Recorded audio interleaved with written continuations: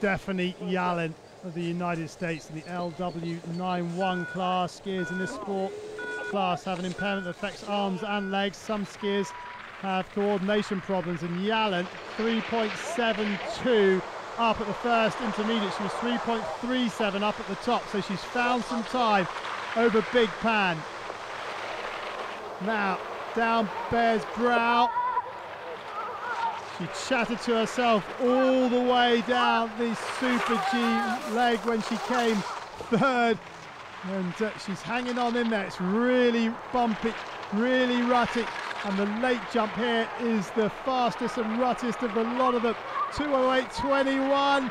Oh, she's flying. It's 101 kph, 62.7 miles per hour. Jallen chats to herself again down this final pitch. This to take the lead away from Jones.